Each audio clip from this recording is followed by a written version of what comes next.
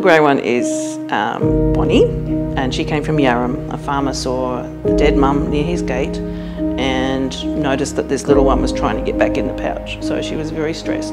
So he picked her up and brought her to a carer locally. The carer didn't take Wombats, so she called me to take her on. So I drove to Moe and met up with her. So BB, she came from Cockatoo. She didn't even take it out of the bag. It was so stressed. The young man hit the mum. He was beside himself, but noticed the little one traipsing after mum. And he didn't know what to do. So it was on the same weekend. So both of them came on the same weekend. They've got no mum, no normal milk. Please check the pouch, because the babies have got viability. They're allowed to have a chance in life. And if you don't feel comfortable, let a carer go there. Slow down at night time, because dusk and dawn, they're out. They want that juicy grass on the side of the road. For the little orphans, they deserve a chance.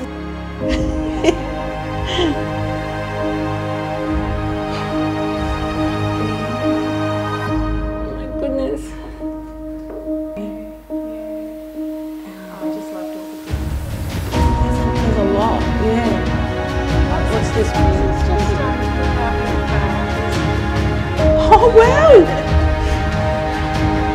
Thank you so much. Oh, I really need this right now.